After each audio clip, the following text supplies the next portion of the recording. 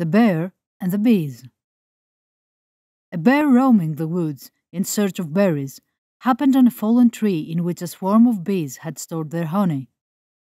The bear began to nose around the log very carefully to find out if the bees were at home.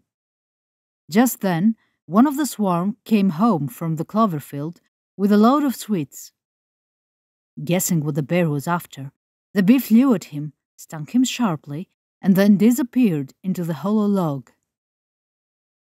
The bear lost his temper in an instant and sprang upon the log tooth and claw to destroy the nest.